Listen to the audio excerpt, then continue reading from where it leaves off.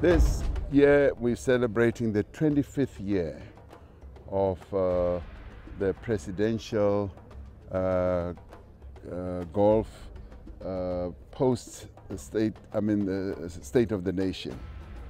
Now this has been going on for 25 years, and every president nominates the charity or the entity that should benefit from the proceeds of what will flow from an event like this.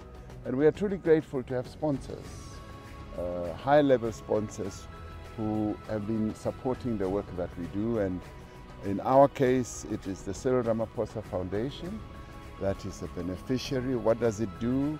It works in schools through the Adopt a School Foundation and adopts almost 600 schools in the country and enables those schools to function properly. The education must be delivered in a way that it produces well-educated young people.